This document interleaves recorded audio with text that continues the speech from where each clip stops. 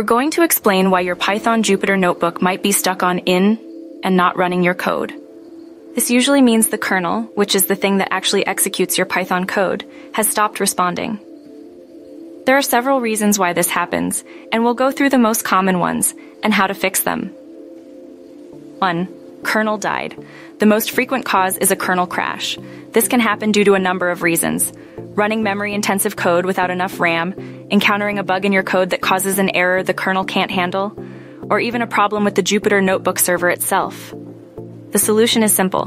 Click the kernel menu, select Restart Kernel, and then try running your code again. If the problem persists, check your code for any obvious errors, infinite loops, incorrect syntax, or attempts to access non-existent files.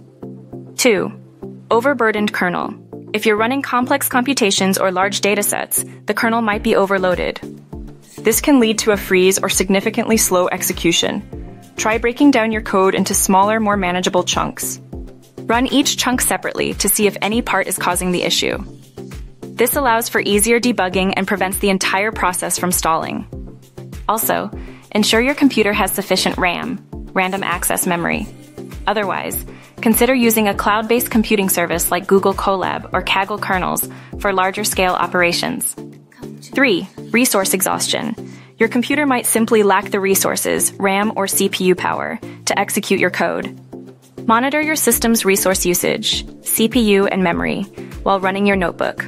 Tools like Task Manager, Windows, or Activity Monitor, macOS, can help you identify if your Jupyter Notebook is consuming excessive resources.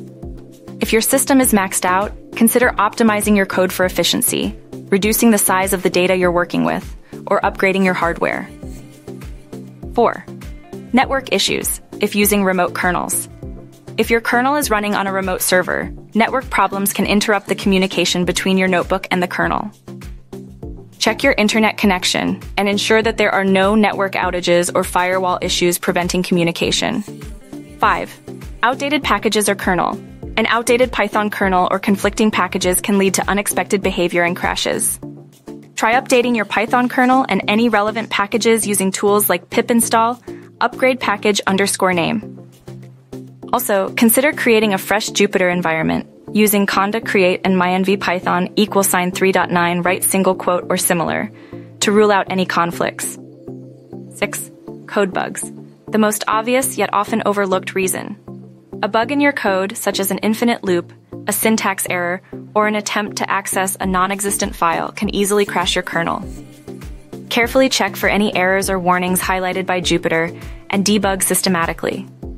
If none of these steps resolve the issue, you might want to consider reinstalling Jupyter Notebook or your Python distribution. Remember to save your work frequently to avoid losing progress.